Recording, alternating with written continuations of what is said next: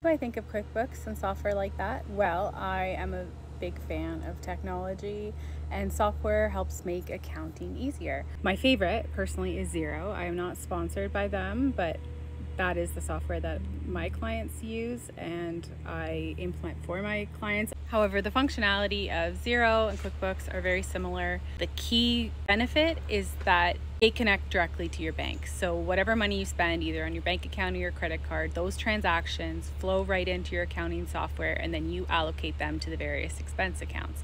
They both also integrate with HubDoc, which is a document retention software where you can forward your emailed receipts to or snap a picture of any physical receipts, and they will also flow into the accounting software, match to the bank transaction. As with any software, it's garbage in, garbage out. If you aren't reconciling your transactions, backing out your sales tax that you can potentially get back in the case of HST in Canada, you won't get the most of the software that you are paying for. Another thing is project costing.